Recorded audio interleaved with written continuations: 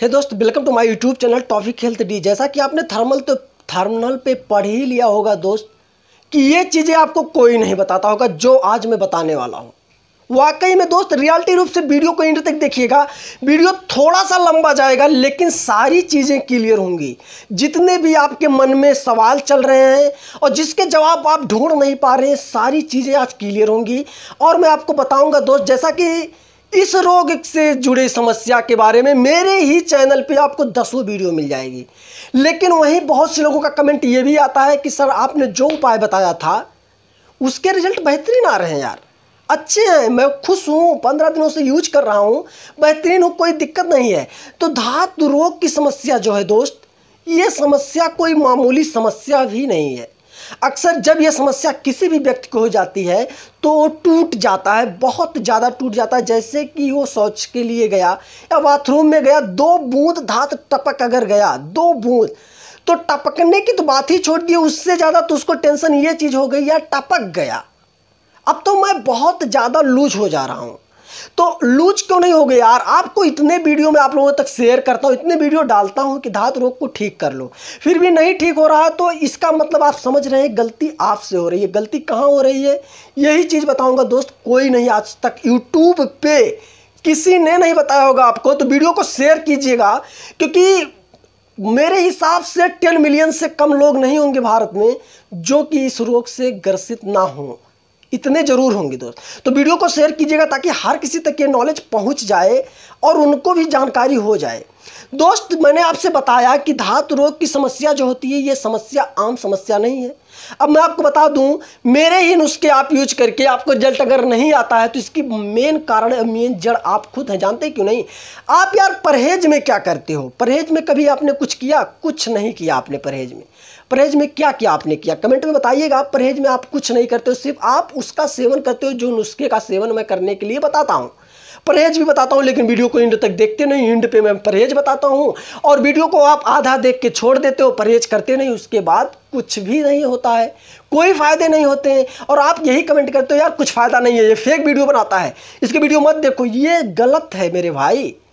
मैं खुद अपने ऊपर की बात बता दूं दोस्त, जिस रोग से आप ग्रसित हो, इसी उम्र में बड़े से बड़े रोगों से ग्रसित हुआ। यहाँ की बवासीर, धातु रोग से, चिपचिपे पानी की हर समस्या से ग्रसित हुआ हूँ और अपने ही बनाए नुस्खे से, अपने तरीकों से मैं ठीक हुआ हूँ। मैंने किसी से नहीं पूछा, ना मैंने किसी से जाके सवाल जवाब किया, ना मैंने किसी से इलाज पूछा। अपने ही बताए नुस्खे से, अपने ही जानकारी से मैंने ठीक किया और आज बहुत स्वस्थ हूँ करीब 2 सालों से। तो दोस्त, मैं एक चीज़ आपको बता दूँ, आप परहेज में कुछ नहीं करते, ध्यान दीजिएगा। गरम मसाला, ये गरम मसाला जो है दोस्त, ये आपको बहुत हानि करती है। जो आप मीट मछली में सेवन करते हैं, पनीर की सब्जियों में सेवन करते हैं, गरम मसाला में आप जानते हैं, जैसा कि आपने स्क्रीन पे देख ही लिया है दोस्त, कि ऐसी सारी चीज़ें जो कि गरम मसाला के अंतर्गत आती हैं, ये चीज़ें आपको सेवन नहीं करनी है। और उससे भी कहीं ज़्यादा मुख्य एक चीज़ और है दोस्त कि आपको नहीं लेना है लाल मिर्च। चाहे वो लाल मिर्च खड़ी वाली हो या पाउडर वाली हो, लाल मिर्च दुश्मन है धातु रोग का। अगर लाल मिर्च आप धातु रोग को ठीक कर चुके हो, 1 महीना ठीक हुए हो गया हो, आज तक मैं गरम मसाला का सेवन नहीं करता हूँ, ना लाल मिर्च का सेवन करता हूँ। मुझे ठीक हुए 2 साल हो गए हैं लेकिन मैं आज भी सेवन नहीं करता हूँ। इसका रीज़न क्या है दोस्त? तुरंत उभर जाएगा दोस्त। इसके मैंने आपसे बता दिया, लाल मिर्च इसका दुश्मन है। आप लाल मिर्च का सेवन कर लोगे यार तो आप यकीन मानो कभी भी धातु रोग से आपको मुक्ति नहीं मिल पाएगी भविष्य में। कभी भी कितना भी इलाज करवा लो, कितना भी दवा करा लो, कितने भी नुस्खे देख लो, आपको कभी कोई रिजल्ट नहीं आएगा किसी भी उपाय के। तो मैं आपको यही बताने वाला था, आपको भविष्य में अगर परहेज करना है तो तली भुनी हुई चीज़ें मत खाइए। स्टेप नंबर 1 हो गया।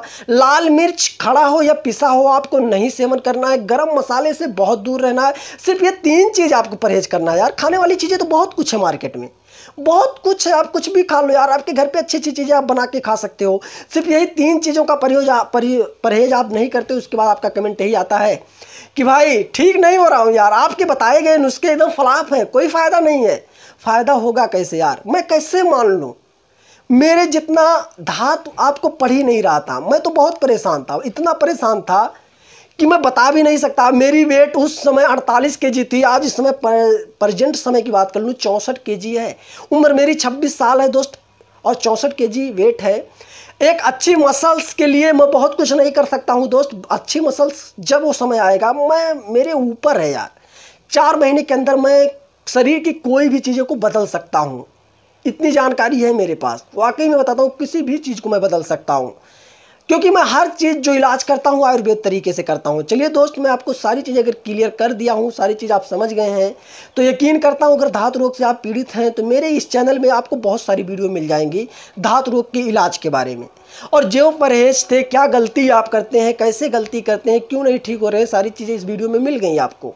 तो दोस्त, अगर वीडियो आप लोगों ने यहाँ तक देखा तो थैंक यू वेरी मच। अगर आप चाहते हैं इसी तरीके से नॉलेज हर दिन आपको मिले तो इस चैनल को सब्सक्राइब करके बगल में बेल आइकन घंटी को प्रेस कर लीजिएगा। वीडियो को जो देख रहे हैं ज़रूरतमंद लोगों तक व्हाट्सएप या फेसबुक पे शेयर कर लीजिएगा। जय Hind, good bye, good luck, Vande Mataram.